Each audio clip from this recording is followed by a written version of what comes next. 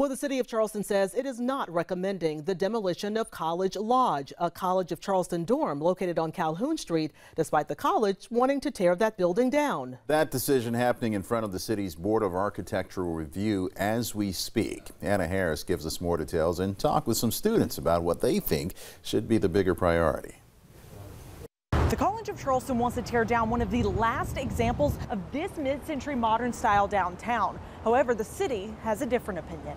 Based on our ordinance, from a staff perspective, this is not meeting the test for recommendation for demolition. Summerfield says that architectural, cultural, and contextual elements are too positive to warrant the demolition. So in turn, they could renovate the entire interior instead, but they're not sure that they can economically make that work for what they need in terms of student housing. Regardless of whether or not it's demolished, the college plans to keep it as a dorm. According to tonight's presentation, a new building would cost about $31.4 million. Finding housing on campus is very difficult.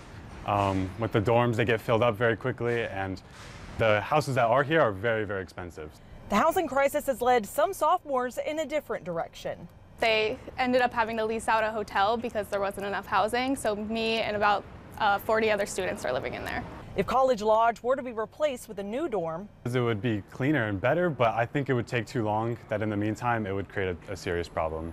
The College of Charleston says they remain concerned about the structural integrity of this building, and they did not want to make any additional comment until the bar has reviewed tonight's plans. When it comes to other future housing options, Summerfield says City Council has already approved to replace the YWCA with a new dorm. As of now, there's no timeline of when College Lodge might see its final days.